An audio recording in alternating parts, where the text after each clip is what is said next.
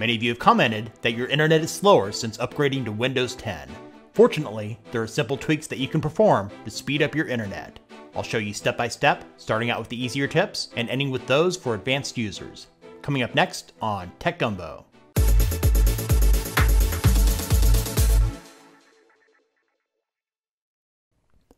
Before making any changes, you'll want to check the current status of your internet. There are many websites for testing your internet speed. One of the most popular is Speedtest. I'm using their app from the Microsoft Store, but you can also go to their website, which is speedtest.net, to run a test.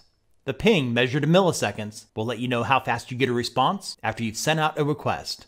The lower the number, the better. A fast ping means a more responsive connection. It will also test your download speed, which is how fast you can pull data from the server to your computer, and your upload speed is how fast your data is sent from your computer to others.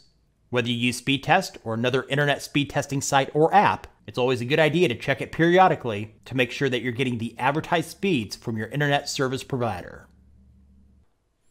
First, we'll modify the DNS servers.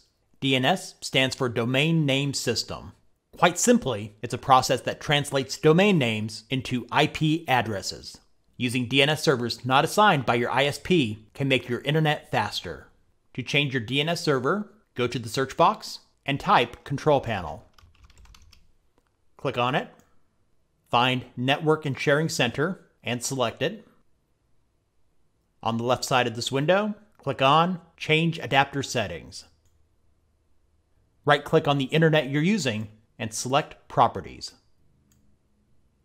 Go down to Internet Protocol version 4, select it to highlight it, make sure that it's checked, and select Properties. In the bottom half of this new window, click on Use the following DNS server addresses. In this example, we'll use Google's own public DNS. For preferred DNS server, enter 8888, and for alternate DNS server, enter 8844. When you're done, click on OK. That's all there is to it. If you want to try out other DNS servers, I'll put a link in the description to a site with an updated list of other free DNS providers.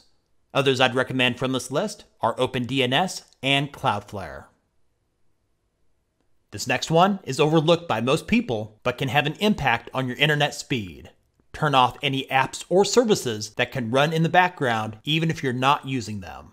Left-click on the Start menu and select Settings. Click on Privacy.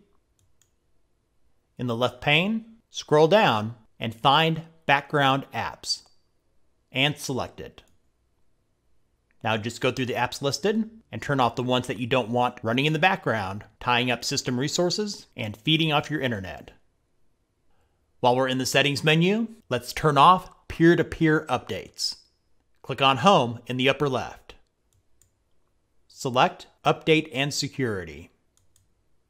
Now click on Advanced Options. Then click on Delivery Optimization. Down here where it says Allow downloads from other PCs, toggle the switch off. With this turned off, you don't need to worry about others in your household or strangers using your valuable internet resources. When I upgraded to Windows 10 a couple years back, this was turned on by default. Shame on you, Microsoft. Turning off the automatic updates for Windows is not a long-term fix, but can be useful for those times you need your internet speeds to be at their peak. Go to the search bar and type Services. Click on it. Scroll all the way down and double-click on Windows Update. If the service status says running, click on Stop. Then change the startup type from automatic to disabled. Then hit Apply or OK to save your changes. Just remember to turn it back on. You wouldn't want to miss all the great new updates that might delete your files or could possibly give you the blue screen of death. Some of you know what I'm talking about. If your only means of connecting to the internet is via Wi-Fi, it may benefit you to change the wireless channel on your router. If you have multiple users on the same Wi-Fi channel, that can slow down the internet for everyone on that channel. This is common in apartment buildings or tightly packed neighborhoods. To find out which channels have the least congestion, go to the Windows Store and install Wi-Fi Analyzer. Open it up and select the Analyze tab. This graph shows the Wi-Fi strength in your area. I'm currently on the recommended channel, which is 11, but if I were on channel 4 or 5, I would want to change the channel to 11 in the router settings. At this time, I won't do a full tutorial on how to access your wireless settings, which can vary depending on which router you own. You just need to find the option to change the channel and switch it to the recommended channel. If you were previously on a congested channel, after making the switch, you should notice an improvement to your internet speed. LSO, which stands for Large Send Offload, is a technique of improving network performance while at the same time reducing CPU overhead. In theory, it sounds great. In practice, it has been known to cause performance and slowdown issues. To disable it, in the search bar, type Device Manager and select it. Go down to Network Adapters and click the arrow to expand it. In the list, double-click on your network card.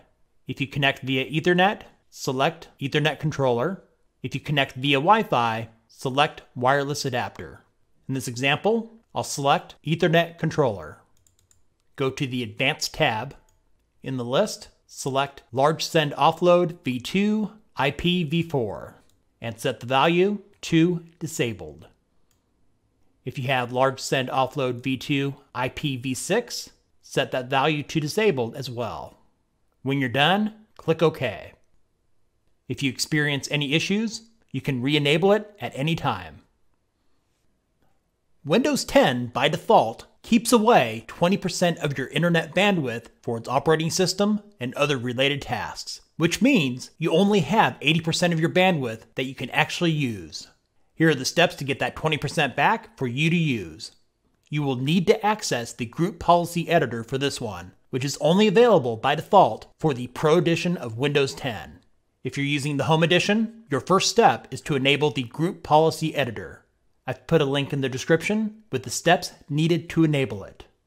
To get started, open the Run window by selecting the Windows key +R on your keyboard, or you could right-click on the Start menu icon and select Run. In the search box, type gpedit.msc. Hit Enter on your keyboard or click on OK. Be careful in this window. This is how IT administrators keep you locked out of programs and keep you from making certain changes.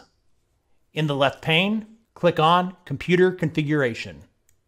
Double-click on Administrative Templates.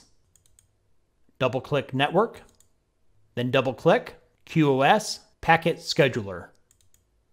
Where it says Limit Reservable Bandwidth, double-click on it to open a new window. Choose Enabled, then change the bandwidth limit to 0. When you're done making the changes, click on Apply, then OK to exit. Other than changing your DNS server, the tip I just showed you, in my experience, is the most useful in this video for increasing the overall speed of your internet. Saved it for last to reward you for watching this video to the end. Thanks for watching. All links are in the description. If this video was useful for you, give it a thumbs up and share it with others. If you're new to this channel, subscribe and click the bell icon so you don't miss out on the newest tech tutorials and other tech-related stuff from Tech Gumbo.